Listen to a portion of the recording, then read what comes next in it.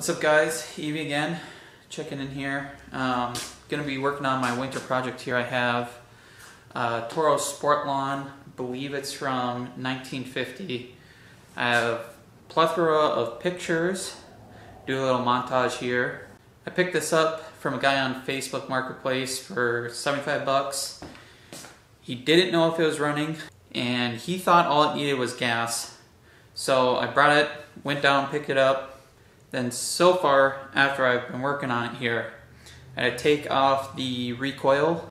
I had to sand the, it has point and contacts. So essentially what that is that there's a little contact that keeps going like this every time the coil goes around. And that can easily corrode. And so I took some sandpaper, I think 80 or 120 grit, just kind of rubbed it, got it in between here.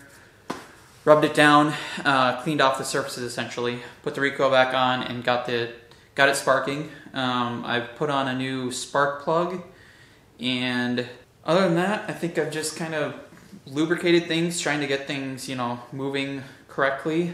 And then I did have it running earlier. I can throw another clip up here of it running.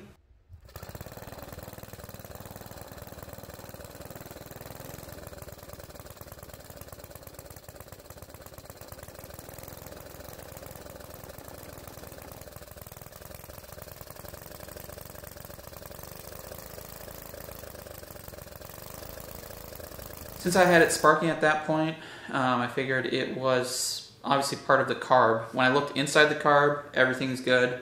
I cleaned out the jet with some carb cleaner. The carb itself looks like really good shape. The inside looks, like it has essentially no corrosion, no buildup, no nothing. Figured out there's a small fuel pickup tube, and this has been the bane of my existence, trying to deal with this piece. I've looked all over the internet, across all different kinds of things.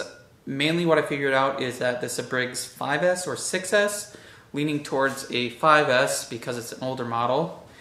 And I finally called up a guy named Will out in Virginia, and he explained to me that this fuel pickup line that I have does not have a check valve. So I do not have a recoil, so I'm going to start it. I'm pulling this cord. I have to rewind it back up. I got to pull it again. I got to rewind it back up. And because it doesn't have a check valve, each time I do that, it's sucking up the gas and then dropping back down, and sucking it up and dropping it back down. And that's why it took me like 4 or 5 pulls just to get the thing started in the first place. So that's what I'm working on here today. Give some close-ups here, but essentially what he said is I need to get a number 15 drill bit, which is obviously extremely specialized. I had to go pick that up. I had checked with some family friends and stuff, and nobody had it, of course. So I'll tape a little portion here of a quarter of an inch. I'll measure up, put that on, and then slowly drill into the carb so I can fit in a newer fuel pickup line. And the newer fuel pickup line will have a check valve in it. And the guy that I talked to said that he's done this over like 500 times, so let's give it a go.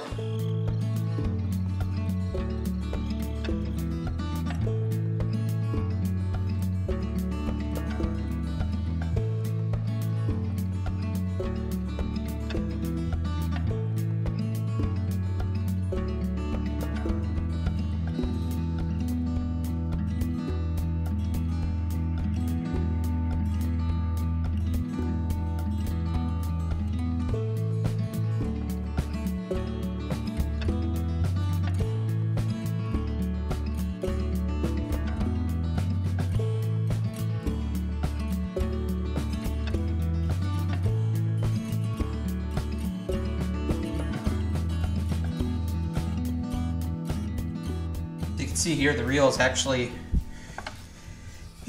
I think it's in decent condition here. As far as the bed knife is concerned, let's see how well I can get this to show up.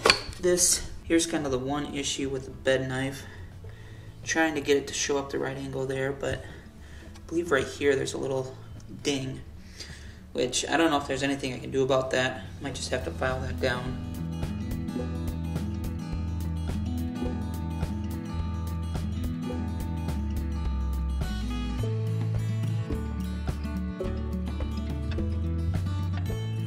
here's what I'm talking about. I took off the coil here, and underneath is where the point contacts were.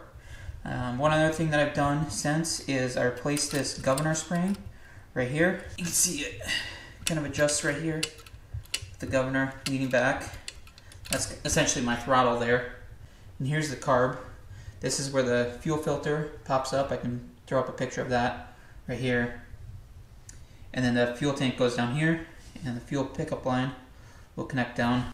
Alright, so I think next what I gotta do, I gotta pull off this carb somehow, so let's see what's attached to it. I think we're gonna just take that out.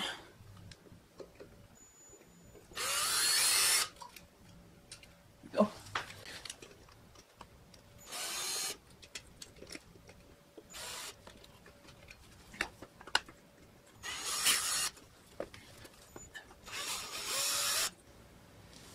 Alright, there we go. Alright, so we're over at my workbench here. Take that one out. Put in my new number 15 here that I just bought.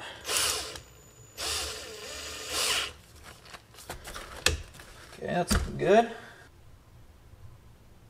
There's that number 15. Alright, here's my tape measure. Oh, need some tape.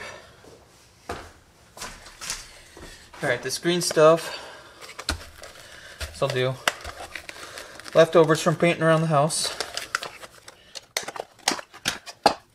I'll lay this down. Put this here. I'm gonna go 1/4 of an inch. There we go. Now do it like this. Tape out 1/4 of an inch. Alright, so looking down, I'm gonna pop this up just so I can get, so I'm not just eyeballing this. 1/4. There we go. Tape, tape, tape, tape, tape. Barely anything. So, there we go. Now let's get the carb. Oh man, that right there. Probably will need to replace that gasket, but just want to get it running first. So, oh, then we have the fuel gasket, which honestly, I'm just gonna say screw it and go around it. Alright, so here goes nothing.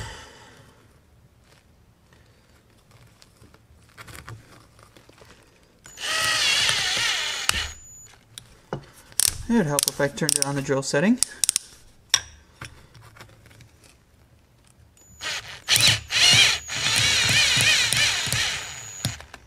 That's it.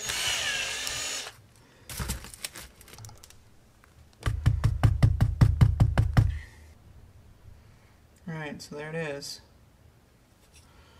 A little tap, tap, tap. Alright. Alright, so here's the old fuel pickup line. You can see right there, there's the crack, hairline crack. So I tried spraying carb cleaner down this. You can see it's extremely thin.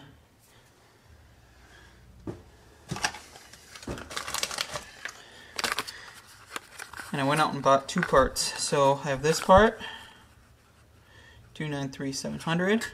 Tried that, that was too thick. Then I got this one, 296-476. And so when I talked to the guy, I put this one at the bottom so you can see it here. He pretty much said this is going to be the exact same thing as this other one, except this one is the original brass and this is going to be the plastic replacement. So I'm going to try this brass one.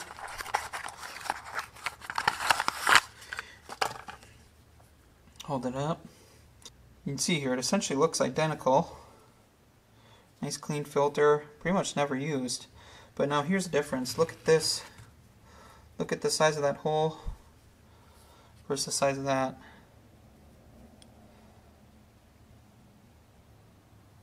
You see that difference in size there. It's obviously much bigger, so that's why I needed to do the drilling part. So let's give this a shot.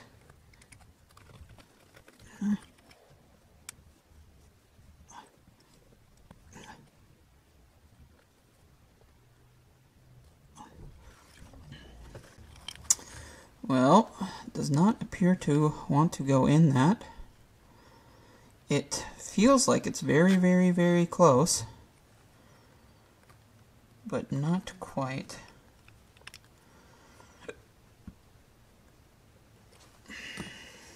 Here's what we're going to do. We're going to try it one more time, just making sure it's fully cleared.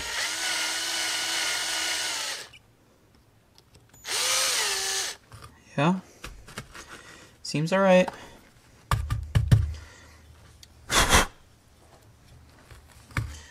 Get some of that crud out there. Try one more time. Get this in. I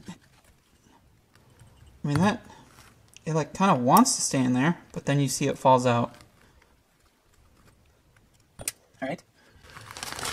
I have this other one too. This is open.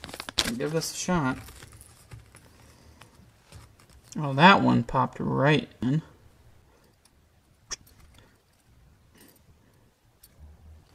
So that may work.